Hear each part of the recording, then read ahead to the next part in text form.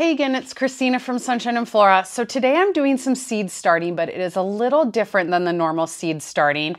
Normally you see me doing seed starting for all of my cut flowers that I sell for market bouquets and special orders.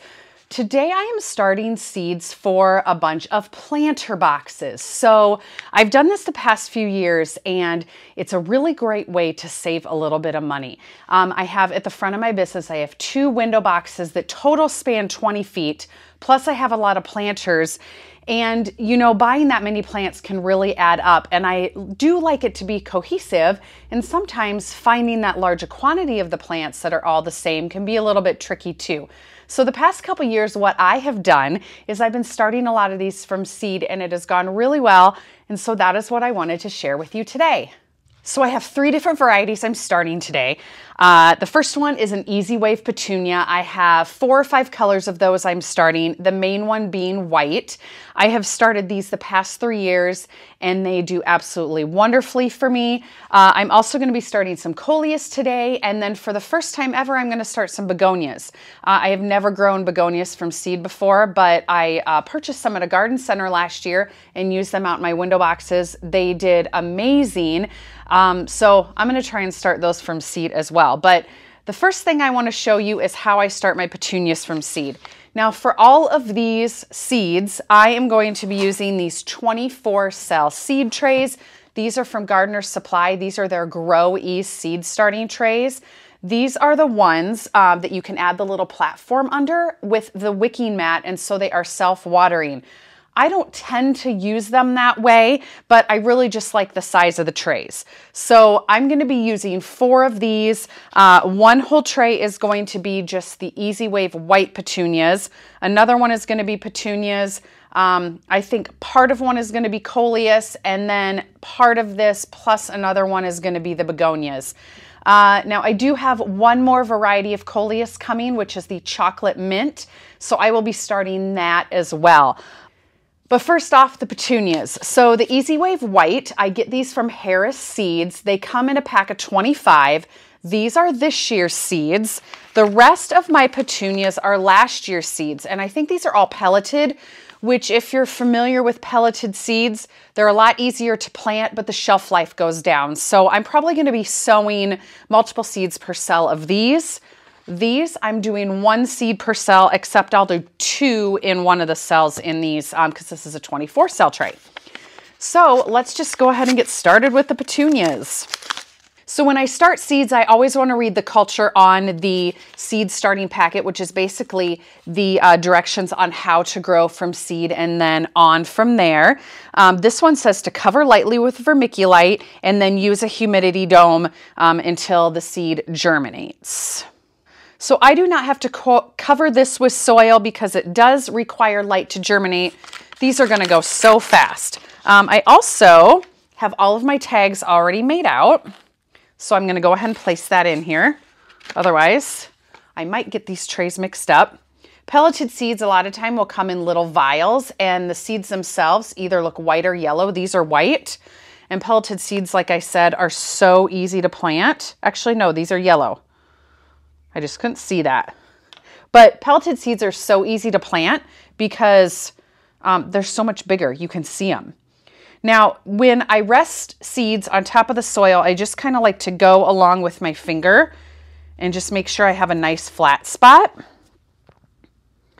And then it's just as easy as dropping 1 seed right on top of the soil. Now, I accidentally dropped 2 there. I'm going to have to move those. When I do 2 seeds per cell for petunias, I like to put them kitty corner in the corners just so they have a little more space to grow. And these are going to go under my grow lights. I'm going to turn the lights on right away because it did say they need light to germinate. And I'm going to go ahead and put them on a heat mat as well so they have a nice warm temperature to germinate. Now the last couple years I have started my petunias in these exact seed trays, and once they get a certain size, I transplant them up into a 4-inch pot, which is the size of pot that you buy your petunias in from the garden center.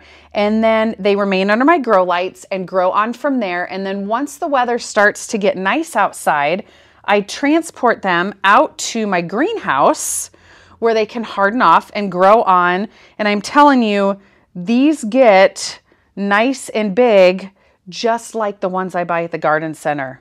It is awesome. And it looks like I did get one extra seed, which means, yay, one extra plant. Now I gotta go in, and the one where I dropped 2 seeds per cell, I just gotta separate them because I don't want to grow them right next to each other. There we go. All right, so this tray's done. See how fast that went? I'm gonna use my mister, and I'm just gonna mist them in lightly to settle the seed on top of the soil. This also will start breaking down that pelleted coating. And then this is what the humidity dome looks like for these specific trays. These have been used a few times, so they're a little bit cloudy, but this is what's gonna go on my grow shelf.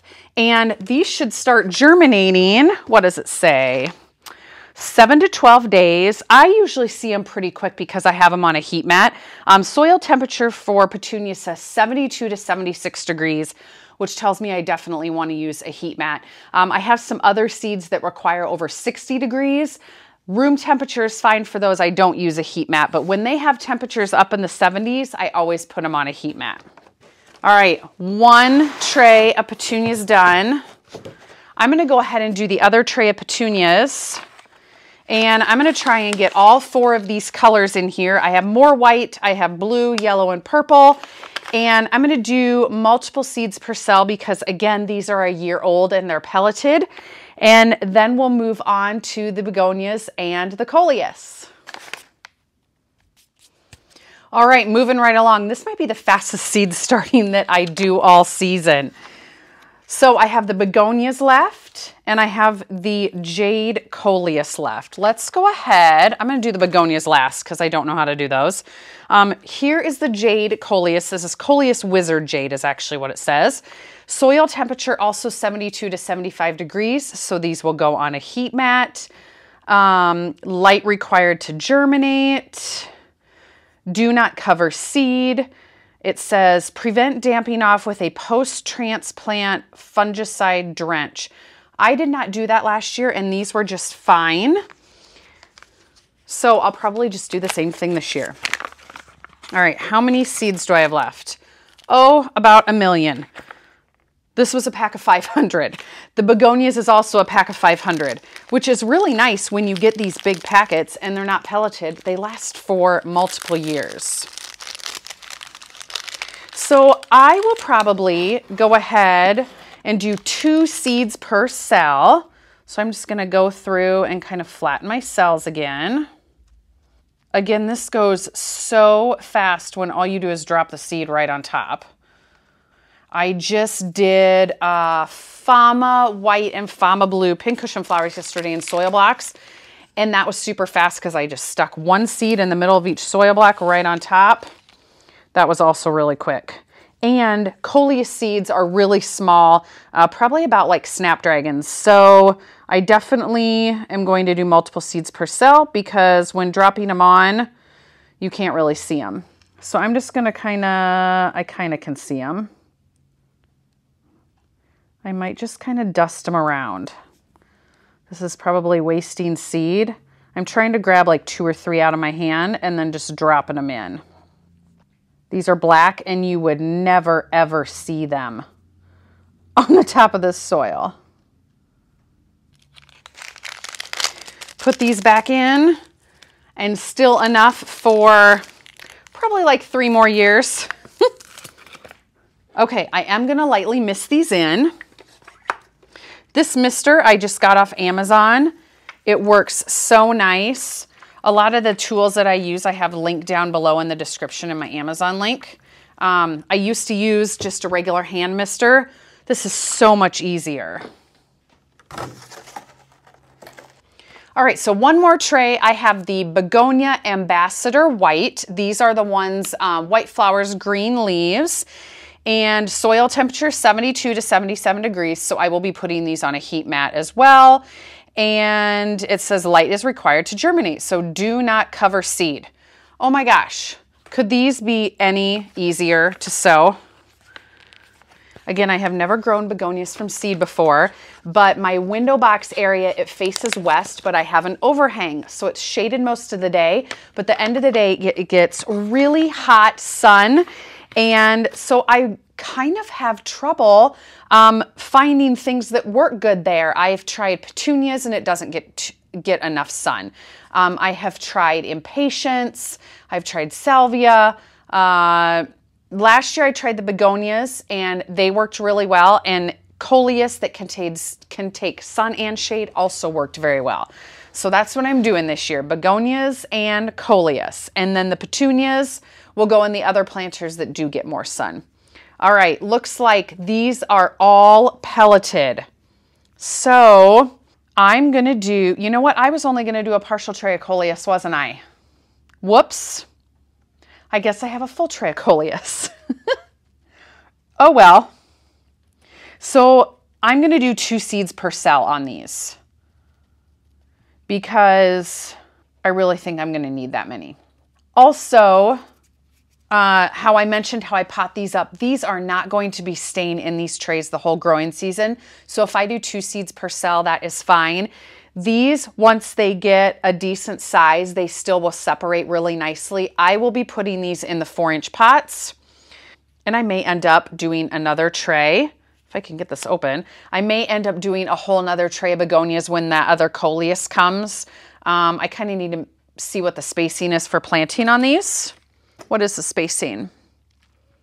Plant spread 10 to 12 inches. So if I get 48 plants, okay, that should be plenty. I probably don't have to do another tray. But either way, I'm going to do 2 seeds per cell. And that's banking on if I get 100% germination. I will say last year, I think my petunias, I got close to 100% germination. It was amazing. The next video that you guys will see after this one, I have a vlog in the works of just doing random projects. I've been cleaning out the hoop house and getting it ready to plant. And then I also have a lot of different seeds started on my grow shelves that I haven't shown you guys. And so I'm kind of going through all of those as well. And we had the first foundation cement pour over at the building that we have purchased for retail space. So I'm going to take you guys down there. I need to film that part of it yet, but I'm going to take you guys down there and show you that update as well. We're really going to start moving on the renovations now, and I'm so excited. We think that we may be able to save the original hardwood flooring, which is super exciting. We'll know tomorrow when my husband is finished tearing it all out. But that would be amazing. Just trying to get these back in here without dropping them everywhere. All right, there we go. Pop these back in and use these next year. Even though they're pelleted, I'll just seed heavier next year. All right. All of my bedding plants done. This feels really good to have done. I can't wait to start seeing these germinate. So these actually are going to go home to my house because my grow shelves here are full of seeds and ranunculus and anemones. So these are going to go home, but I will put them under the grow lights on the heat mats and keep you posted in some update videos. So anyway, I hope you guys enjoyed seeing what I am starting for my window boxes and planters this year from seed and how to start all of those seeds. I will make sure to keep you updated, and I hope you guys are having a good February and a good seed starting season so far. Stay tuned for a lot more gardening. I have a lot planned for this year, so I'll be making sure to keep you updated on everything. We'll see you soon.